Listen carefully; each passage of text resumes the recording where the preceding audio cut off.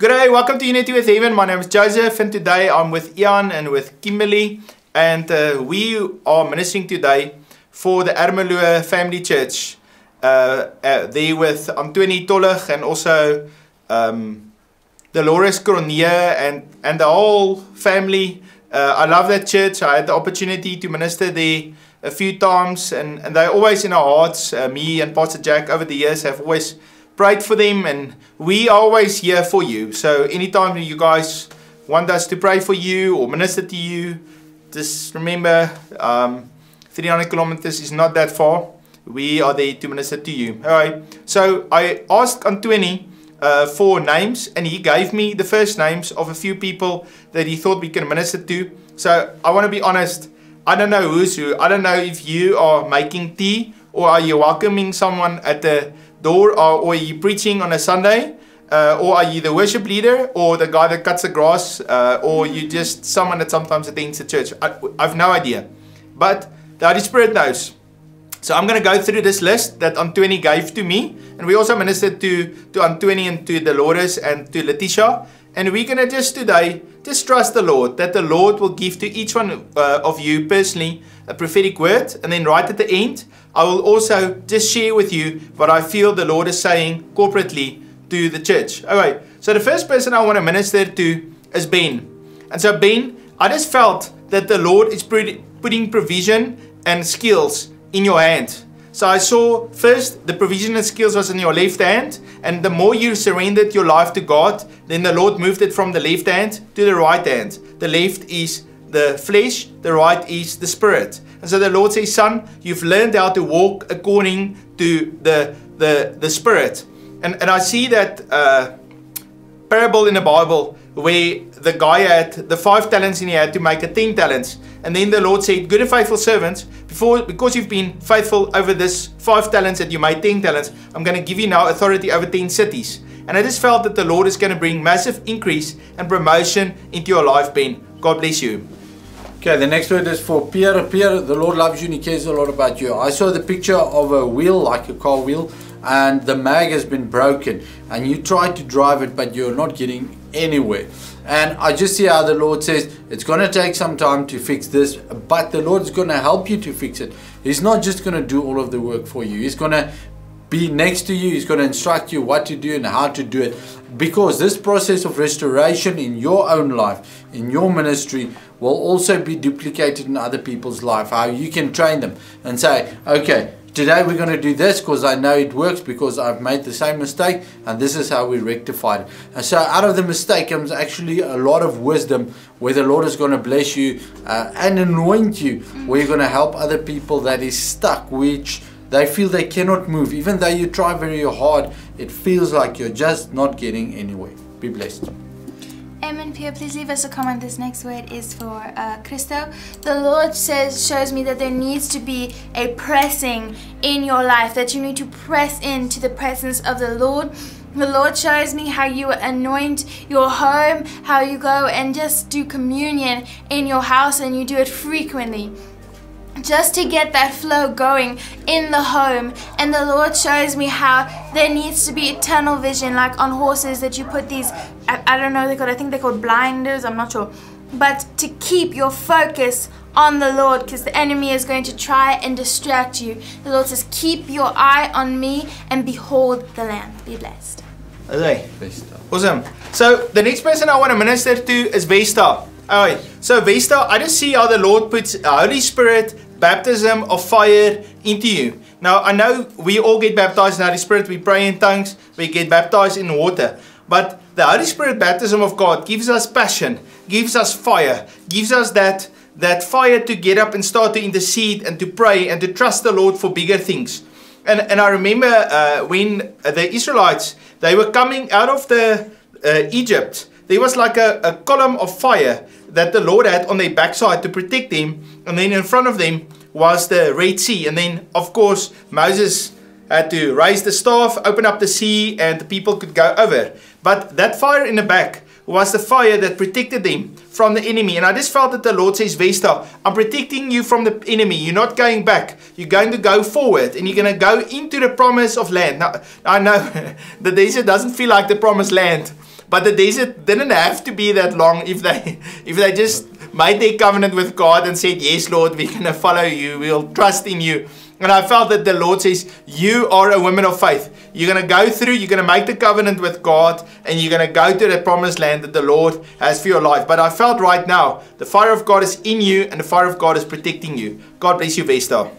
Okay, the next one is for Brenda. Brenda, the Lord loves you and He cares a lot about you. The picture that I saw for you was, you are so prepared. You are at the starting blocks. You have your starting blocks. Everything is fine. You have prepared for this moment. You studied. You are so prepared that you exactly know how to run the 100-meter race. But the problem is, now the whistle is going to blow and you're going to run, and you're not sure if you're going to run. And the Lord says you are prepared. But to be prepared and to do is not the same thing. To do, you need to make a decision. I'm going to trust that what I've got is sufficient to do what I need to do. And the Lord says, I'm going to help you to activate your faith. You've got tremendous knowledge, but your knowledge needs to be turned into faith and action. And there is where your things are going to happen. And this is what's going to happen in this season. Be blessed. Amen. This next word is for Lizana. The Lord shows me how He is opening up your mind and how He is taking things out and He is placing new things in. The Lord shows me how He is coming and He's cleaning up and He is sweeping out things that shouldn't be there. And He is making space for His new ideas. The Lord shows me how He is going to give you like this light bulb moment, how He is going to reveal to you something new, something that He wants you to work into your life, but then start releasing and sharing with others. And I see how this renewing of the mind is going to happen with deep prayer. I hear the Lord saying that I want you to start speaking. This is not a time for silent prayers. This is a time to speak out loud and speak the words of the Holy Spirit. Get that river flowing. Be blessed. Okay, awesome.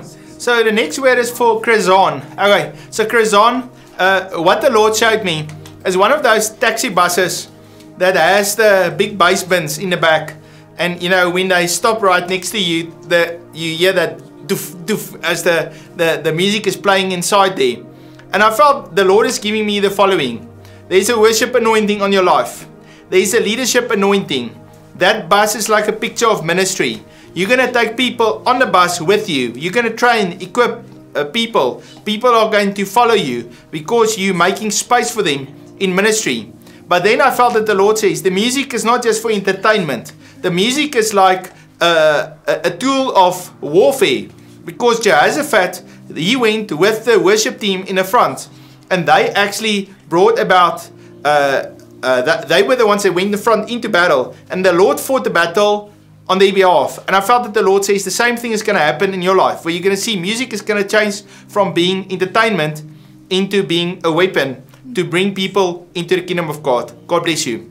The next word is for Kevin. Kevin, God shows me that He's giving you discernment. And I kind of see how God is building the sensitivity to His voice in the private place where no one sees it. And God shows me just be faithful in the small things. I see how God, it's like He nudges you to do small things that don't seem very important, but then that prepares you for when you are outside doing the big things. God shows me how He's equipping you in a relationship with Him. I see how you'll really know the Father's heart and the Father's voice, so you'll be able to discern when someone says something, and you'll know the Father's heart, so you know that, okay, this does not agree with what I know of the Father and what the Word says about the Father. God shows me that He's taking you deeper into His presence, and that He's really going to give you heavenly revelations and such great understanding of things. And God shows me that He's giving you such a soft and teachable and moldable heart. God bless you. Okay, I think it's Risha. Risha, the Lord loves you and He cares a lot about you. The picture that I saw for you was a bicycle wheel with the traditional spokes. And just when you want to get race ready and you heard reducing the weight is a very good wisdom. And I just saw how you want to start to take apart the wheel, take out some of the spokes. And then the Lord said, whoa, wisdom is to know what you can remove and what do you actually need. But then I see how the Lord upgrades your wisdom as well, and He gives you a complete new design of the spokes in the wheel so that you have only 5 spokes in this wheel, almost like a mag. But it's aerodynamic, it is light, and it's very effective. And I just see how the Lord says, come and trade your wisdom for my wisdom, and in this season it will be activated. Be blessed. So the next word is for Samuel. Samuel, the Lord shows me a business, and in this business there's a lot of lights. I actually see like a tremendous amount of lights, and it's clear, there's a lot of vision. And the business is very blessed. The glory of God is there. There's order, there's structure. And then the Lord shows me that you are preparing a blessing to be able to give to the next generation and the next generation. And so there's a multi-generational blessing upon your life. Now I felt that hasn't been the case in your past, that there wasn't always that blessings. There was also, you also had to go through, deal with the curses from the generations before you. But you were faithful to allow God and trust the Lord to wash you clean with His blood, to make everything new, everything that you had, the seed that you had, to cleanse the seed, so that what you plant and grow would be something that you can give to the next generation. But I felt that you have a lot of vision, a lot of clarity and order in your life. And that's all part of your anointing. God bless you, Samuel. Amen. And this next word is for Ermelo. The Lord shows me how He's calling you, how I see how you are knitting this blanket and it is covering. The Lord is saying, daughter, I want you to place a prayer covering over those who you love, communities that you love, because I hear that your covering, it will protect so much of darkness trying to come in, even little bits of like the world just trying to squeeze its way in. And I see you as, the Lord shows me you as the mother, and I can't remember the grandmother, who prayed and interceded for her children, and now they are saved. And I hear the Lord saying that is what I'm placing on your life. That is a calling for you right now to pray and intercede for the next generation with that prayer covering. Be blessed. Yes, I think it was Eunice, was the grandmother, and she prayed for Timothy. And he got saved, yeah. Hey, awesome. Thank you very much, Ermelo. God bless you. Okay, so the next word is for Highbury. Highbury, what the Lord shows me, He shows me very, very strong legs. And I saw how you were able to take authority in a spirit, to occupy land, to intercede, to pray, but also to put the action of obedience to what you're doing. I see that the Lord says that you are a portal for blessing, not only in your family but also at the church.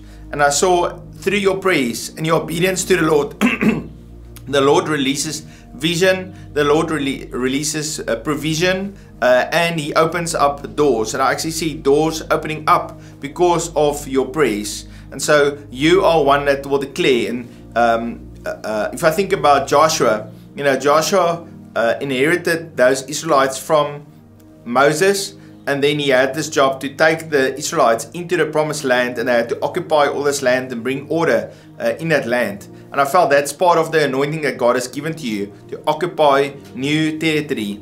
And first you occupy territory for your own family, but then you occupy territory for the whole church and for the whole community. God bless you, Highbury.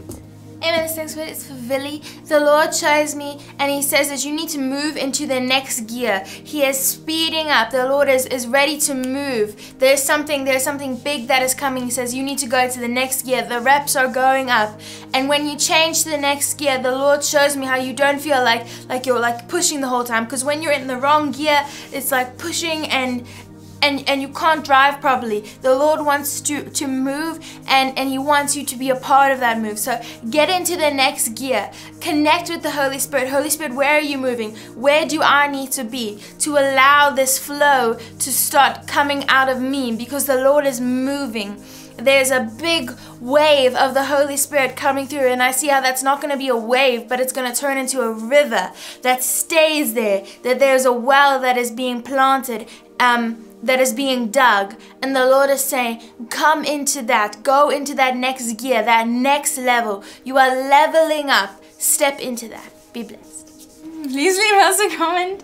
This next word is for Andre. The Lord shows me how He is leveling you out, and I see how the Lord's giving you a new way to measure things. How He is giving you discernment in the Spirit. How He is wanting to move.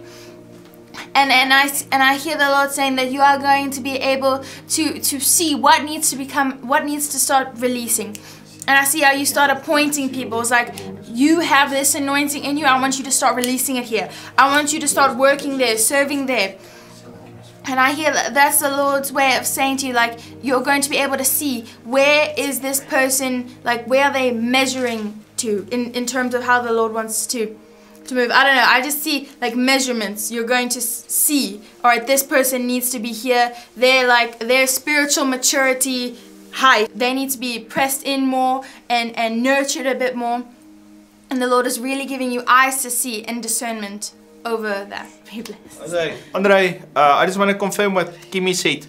If you go and read in the book of Leviticus and Numbers, it talks there about all the measurements of the Ark of the Covenant and the Tabernacle, and every single measurement had an importance, and it was all part of the priestly function. And I believe, Andre, that the Lord is speaking to you, and He's saying to you, now I've given you a priestly anointing in that house to intercede, to pray for, to speak into, to stand in a gap.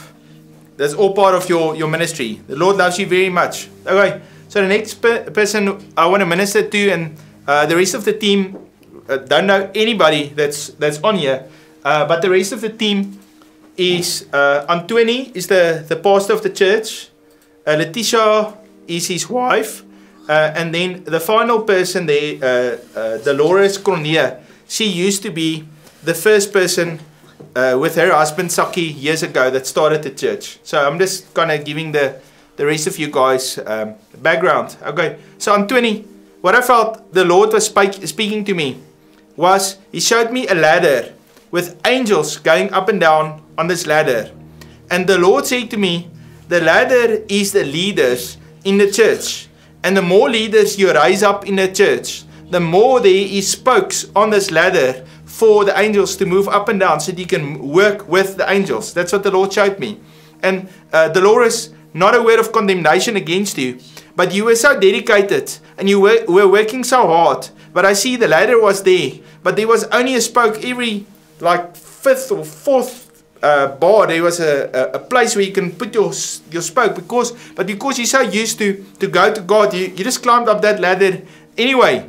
But I felt that the Lord says, now Antoni, you can't have a ladder where you're missing steps. You have to have a step every one, and to give it, to make it practical to you. Some churches, they'll have a pastor, and then a 40-year younger pastor, and then 40 years later they got another pastor, and then in a 40-year, so they have like every 40 years they got a spoke on their ladder. Alright, it's difficult for angels to work on a ladder like that. But when you go to a ladder where there's every 10 years or even 5 years, there's a leader, then now there's a lot of space, because the anointing flow from Aaron's head all the way down through all the leadership, from the young ones in the youth all the way to the older people in the church. Everyone is part of that leadership and that flow of the anointing and that mantle of anointing. And I just felt that is the job that the Lord is giving to you, Antoni, to build up a leadership. And so you can make a list of all your leaders, and you can say, okay, who's falling in the 20s? Who's falling in the 25s? Who's falling with the 30s and the 35s and the 40s and the 45s, and so on and so forth.